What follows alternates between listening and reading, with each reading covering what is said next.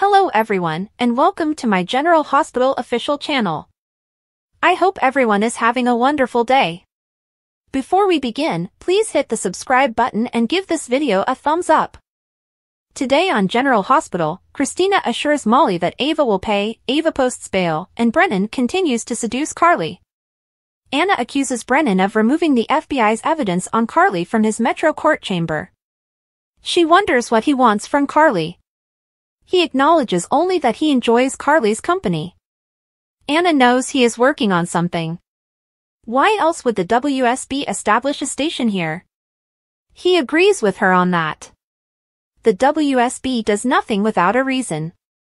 Brennan claims he has no idea what the WSB's motivations are because he is now just a lowly agent obeying their orders after being demoted.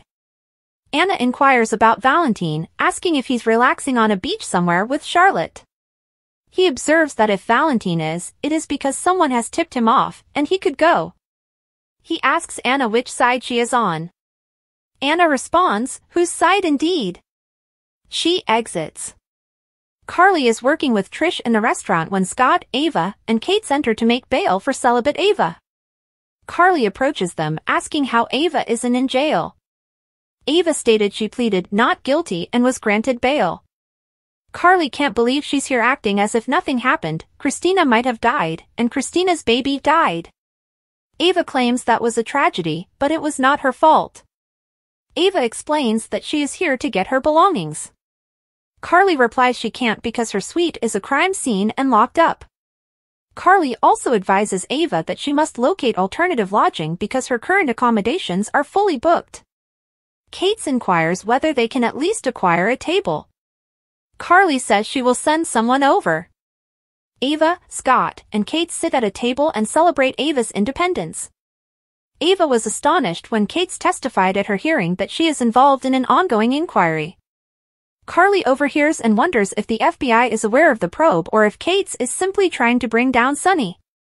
Kate claims his job is to arrest criminals. Carly claims to be seeking a vendetta and informs Ava that Kate is exploiting her in the same way he used her and Jason before. She informs Kate that he does not care about justice, the law, or even his son.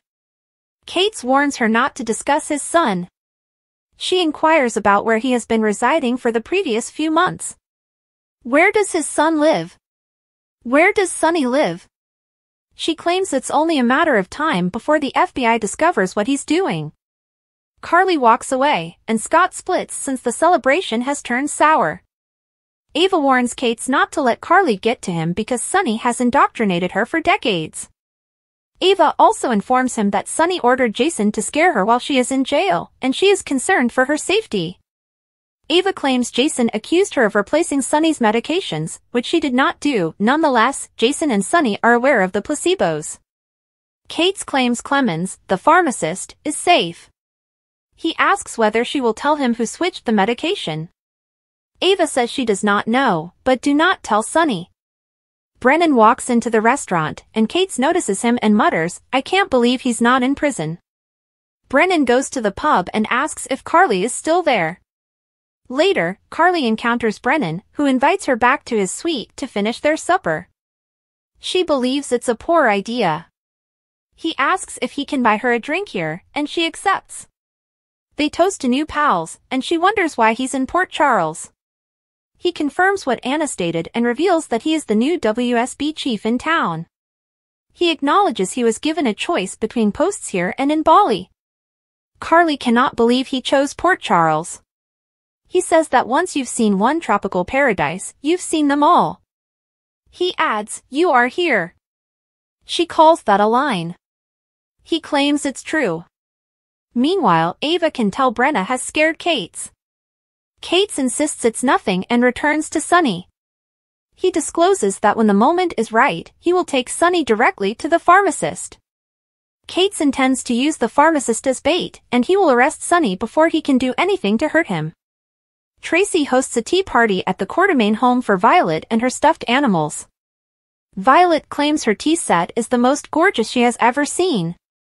Tracy explains that it was her mother's. Violet says there are many images of her mother around, and she was very attractive. Tracy said she was, and she was quite sweet and kind. Violet wonders why she keeps arguing with her.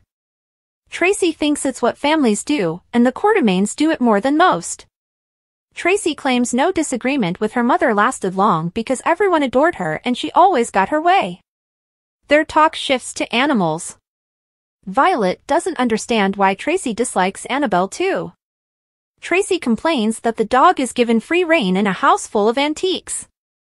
Tracy joked that they should set up an obstacle course in the front yard. Violet likes the concept and suggests they ask Monica. Tracy says no since Monica would most likely answer yes. Violet explains it is Monica's house, Alan gave it to her. Tracy snaps that her brother was too generous for his own benefit. Violet saw generosity as a good thing. Tracy claims her brother was a decent man, but he preferred to make other people happy above himself, which can be taxing. Violet had seen his photos, and Monica claimed he was a doctor, and they were madly in love. Tracy confirms that they were a fantastic match, but Alan gifting Monica the house was a stretch. Violet points out that without him, they would not have a place to live. Tracy admits this and inquires as to who informed her that Alan had given Monica the house. Violet announces, everybody. Blaze tells Christina at the hospital that she cannot go on tour right now because of what she has gone through. Christina describes this as a once-in-a-lifetime opportunity to which she cannot say no. Blaze claims that is exactly what she is saying. Blaze questions Christina's decision to push her away, despite the fact that she adores her. Christina says if she truly loves her, she must leave. Christina sobs because she loved her baby so much and now she's gone. She is feeling empty and has no affection to give anyone right now. She believes it is unfair to Blaze to give up something wonderful while sticking with her could make her life miserable. Blaze feels they can get through it together. Christina cries, knowing that even if that happens, she will eventually hate or detest her for giving up what may have been. Blaze claims that will not happen, but Christina knows a part of her wants to go on the tour. Blaze acknowledges she does, but she believes Christina is forcing her to choose her profession above herself. Christina agrees that she is, and that Blaze deserves to live her best life, which she does not currently have. Blaze ultimately agrees to leave, but if she needs her, she can call her. Blaze comments after the tour concludes. Christina stops her and says they won't make any plans right now. She has no idea what her life will be like in the future, and she cannot set a timetable for grieving. Blaze wonders if they can at least check in with each other. Christina says that they can, and she wants her to be happy and enjoy her life. Blaze sobs that she will miss her so much. Christina knows she'll be doing what she was born to do, and seeing her fly will make her extremely happy. Christina says she'll be extremely proud of her. They kiss, and Blaze leaves in tears. Christina sobs alone. It's been over 6 months after General Hospital murdered Austin Gatlinholt and hinted at a larger conspiracy by leaving a message to Ava Jerome that read, "You're welcome." And in 6 months, we've gotten no closer to discovering who killed Roger Howarth's third Port Charles character. What's going on? No friggin' idea. It's as if the program has forgotten that it wrote 2 mysteries, who killed Austin and who sent that note, and has made no attempt to solve them. The fact is, we have not forgotten. Darn it, we want answers. Maybe the disappearing plotline, which wasn't a fan favorite to begin with, was a stroke of genius. Maybe because General Hospital has spent the last several months trying to cast Ava as a remorseless villain akin to Hannibal Lecter and Attila the Hun, which is completely unfair. By the way, it's saving the reveal of the note sender to get her off the hot seat. If Austin's murderer is powerful enough to get away with murder, he or she would be able to prevent Ava from serving time for pushing Christina to compete in hotel diving. He or she would be strong enough to prevent Sonny from taking Avery away from her mother. Who do you suppose sent the note? And do you believe General Hospital will ever pick up the dropped plot? As you can see in the brand new promo below, emotions are running high as the femme fatale posts bail and is released from jail. Christina could have died from the freefall into the pool, Carly reminds Ava. Her baby did die. However, Christina's former stepmother does not appear to be the one Ava should be concerned about. A distraught Molly tells TJ that we need to do something about what happened to us. They're not the murdering type, though. They're more likely to file a civil complaint with the assistance of this returning figure. Jason, being aware of the recent developments, asks Sonny what he intends to do. A good question, and one that Ava finds terrifying. Christina, on the other hand, appears to be planning a particularly heinous murder. I can promise you, Christina responds. Ava is going to pay for what she did. We'll be all right with it as long as Sonny, Carly, Jason, and others pay the consequences of their crimes. I can't wait to watch how the soap's new headwriting team manages to map an escape path for Ava from the corner into which she has been painted. Soaps.com has the most recent General Hospital spoilers from Monday, August 12th, through Friday, August 16th. While one woman receives an enticing offer, another is taken aback by a frightening phone call. Also, a life-altering decision is made, as is a surprising arrest. Continue reading for more on the upcoming drama in Port Charles. Everything could change for Christina and Blaze when the singer receives a very tempting offer. How much risk will Willow take by making such a big decision? Maxie is going to learn more information as Nina decides to confide in her. Carly is in for a huge surprise. Will Anna's understanding have anything to do with Valentine? You want confirmation that things are returning to normal for Sonny? He has once again taken Jason into his confidence. Christina takes a decision that may surprise some. Carly's admonition to Ava draws battle lines between the ladies in Sonny's life once more. Tracy says it's time Violet learned a little history. John has another strategy. I wonder if this one will be more successful than his last? Michael's remarks leave an impression on Sasha. Tracy gave Violet a history lesson yesterday. What will she teach Cody today? Gia lends an ear when Jocelyn needs someone to chat to. Lean in close and listen as Willow shares a confession. Being a godfather, we have to presume Sonny's offer today is of the you can't refuse sort. Does Maxie have a valid reason for concern? Someone is about to be startled when Michael extends a somewhat unexpected invitation. Cody to the rescue. Or at least Cody in the attempted rescue. Felicia and Mac are typically on the same page, but tonight she's telling him what she believes he should hear. Jason updates Sonny on the latest. Jason, like a hound with a bone, digs and discovers exactly what he's seeking for. Who is on the other end of the unpleasant phone call Laura is about to receive?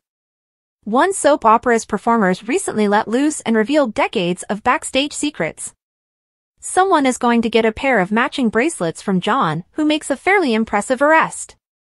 As if they hadn't gone through enough in recent weeks, Molly and TJ are forced to make a devastating decision.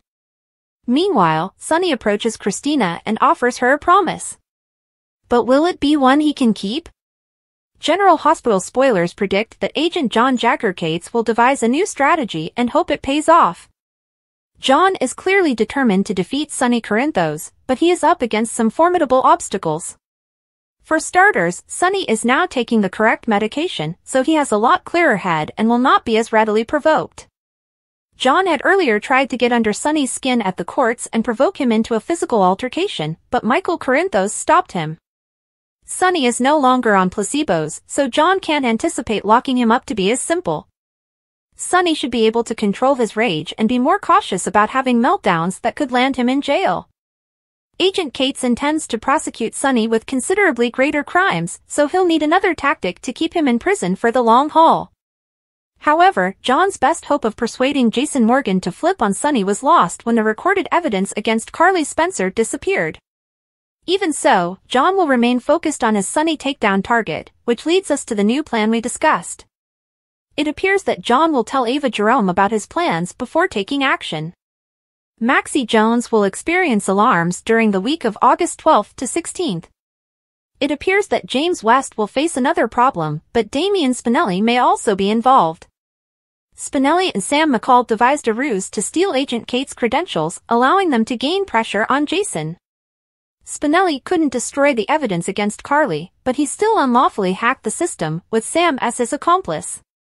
John knows when his credentials were last used to access the tape, so he may recall that day at the pool and conclude Sam was operating a hoax to assist Spinelli.